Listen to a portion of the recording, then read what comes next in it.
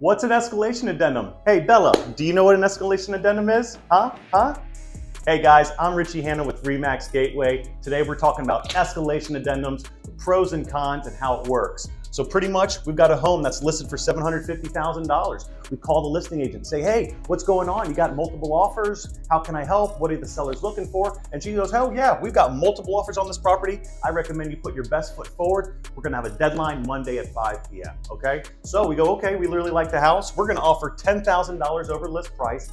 Plus, we're gonna add an escalation addendum. Yes, an escalation addendum that's gonna increase the price. And the way an escalation addendum works is we're gonna write in there in a figure how much we're willing to beat another offer by and what our absolute max price is. So we're willing to beat another offer by $5,000 up to $775,000.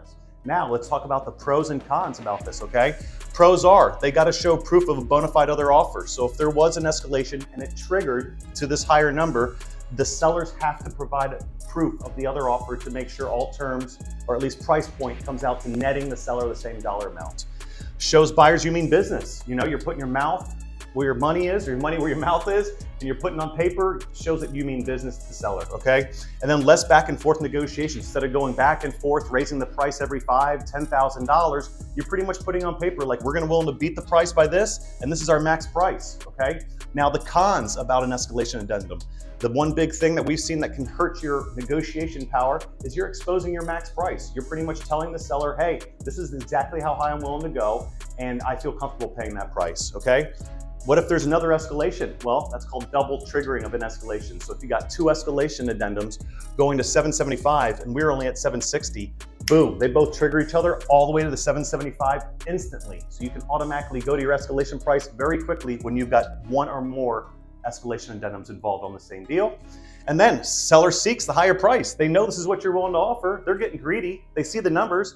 Now they want the higher price and they start wanting to negotiate from this number here, okay?